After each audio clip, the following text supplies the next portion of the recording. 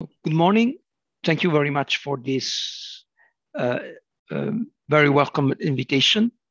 I am Edoardo de Robertis. I teach anesthesiology and intensive care at University of Perugia in Italy, and I am the president of the European Society of Anesthesiology and Intensive Care. Well, first of all, I have no conflict of interest regarding this lecture.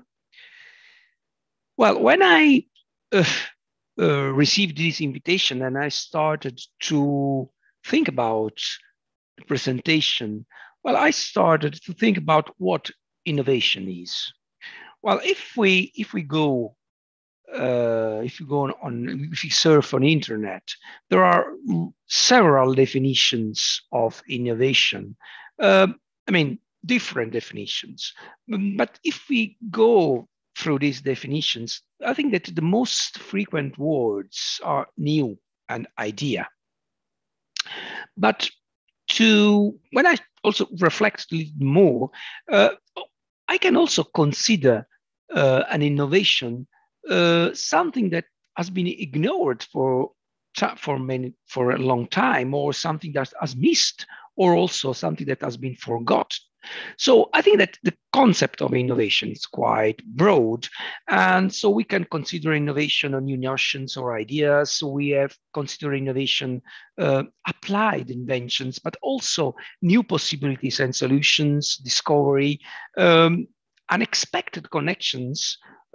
Also, innovation is also sometimes imagination and inspiration, but also creativity, also a problem solving can be an innovation, also going towards unmet user needs, or also new models of behavior. We have to speak of patient safety. And what means innovation in patient safety? Well, if we go back and think about milestones of patient safety, if we think about the Swiss cheese, well, I think that it was a brilliant idea, but more than something that can be considered glamorous. Or if we go to the surgical safety checklist, it's really something that has saved many, many lives, but it's something that I cannot consider particularly exciting. So when we face the aspects of patient safety, what we have done over the years is just something that I can see like a composition of a problem and the analysis of the many aspects that are under the big umbrella of the patient safety. So I want just to jump back of more than 10 years. I mean, we were here in London in 2009 when we gathered the European Society of Anaesthesiology, today European Society of Anaesthesiology and Intensive Care, and the board of anesthesia of the UMS. And we started to reason about safety, patient safety, and we started the work for the Helsinki Declaration that was then seen 1 year after in Helsinki and was seen first by all the European societies, but thereafter has spread worldwide and was well accepted and received by the majority of the countries. More than 10 years have passed. Over the last 2 years, we have faced the pandemic, and we had a lot of problems. So for some reason, we have somehow slowed down the analysis of what has been done over the last decade. But I mean, we started to study the effects of the Helsinki Declaration. And you see here on this slide how the majority of the issues that were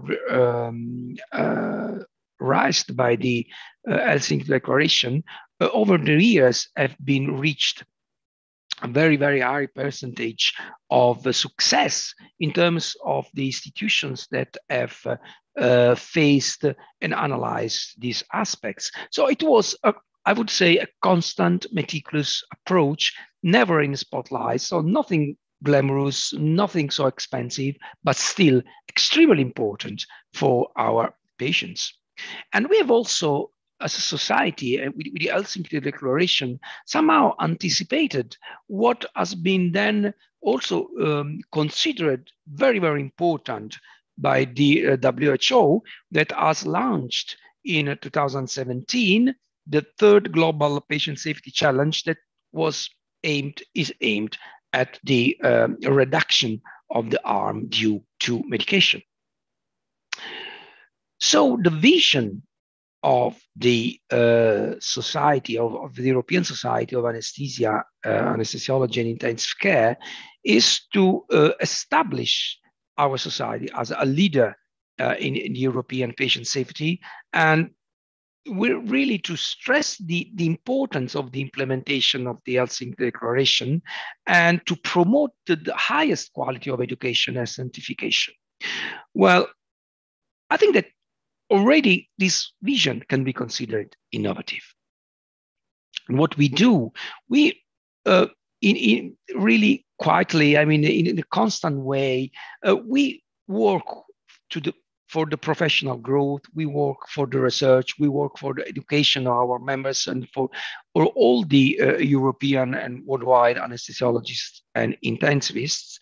And I'm very proud, for instance, that 2 weeks ago we received the information that a very big research project has been financed by the Europe in frame of the Horizon Europe 2021, and our society is one of the partnership, and is involved in the communication and dissemination of the results of this interesting research. So also this means to spread the concept of patient safety.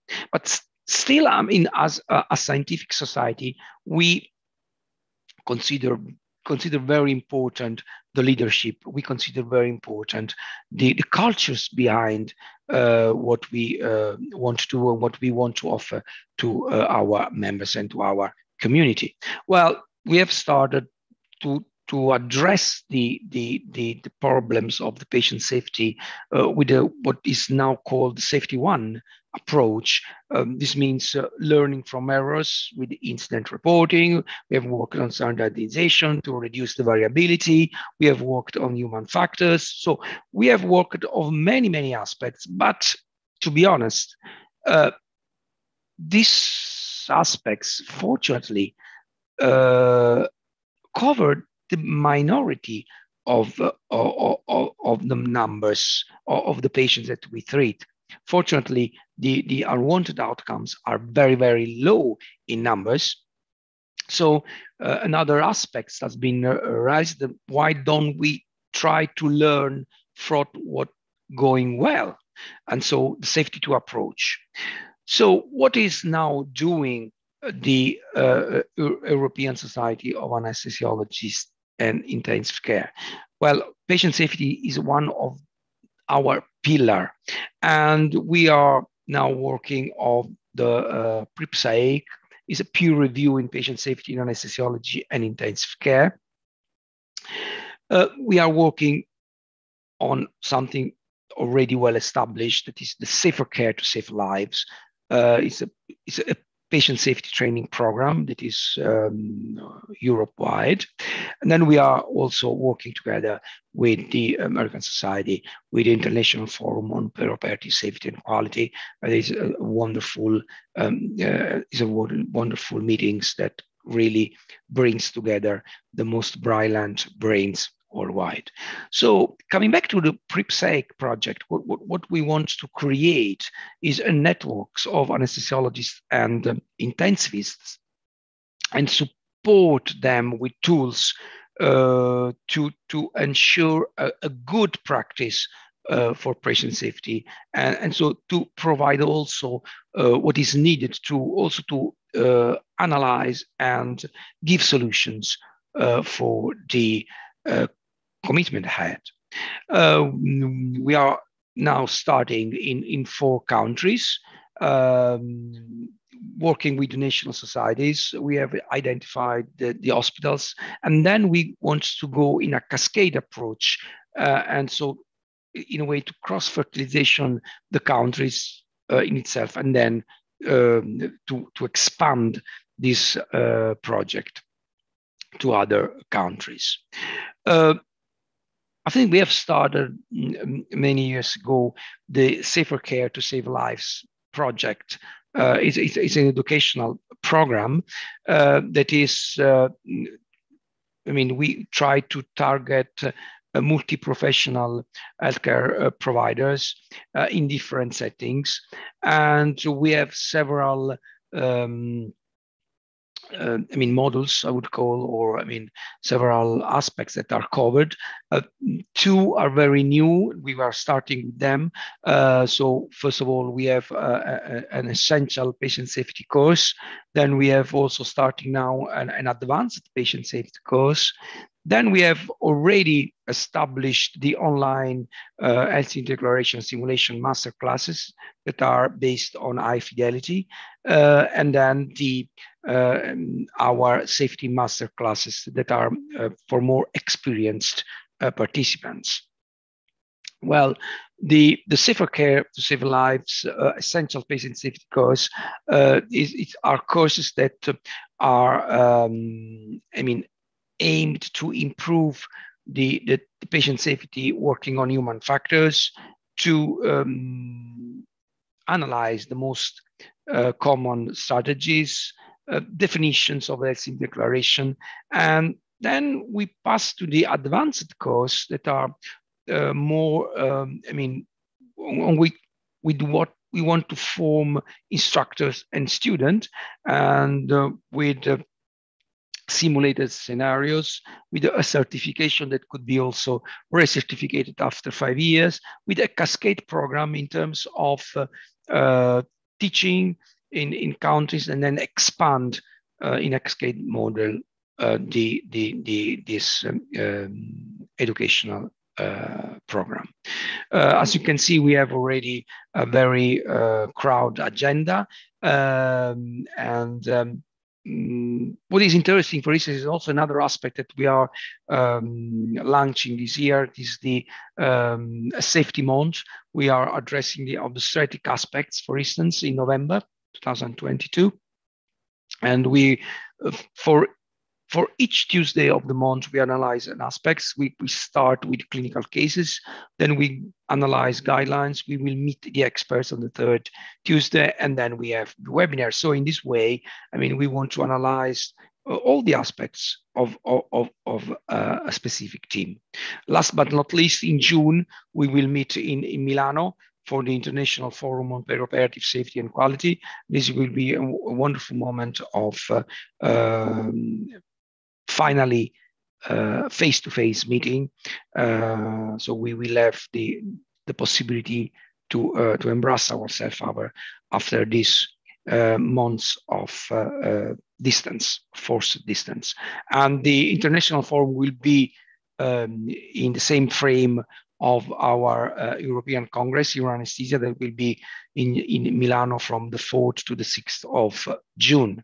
And then also during our focus meeting in Barcelona in October 2022, that is mainly focused on perioperative medicine, analyzing the aspects of the myocardium.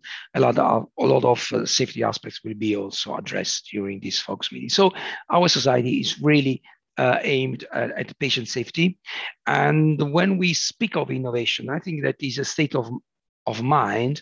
So it's something that it's really in ourselves. And really, I don't think that innovation should be referred to something of glamorous or anyhow expensive. Thank you very much for your kind attention.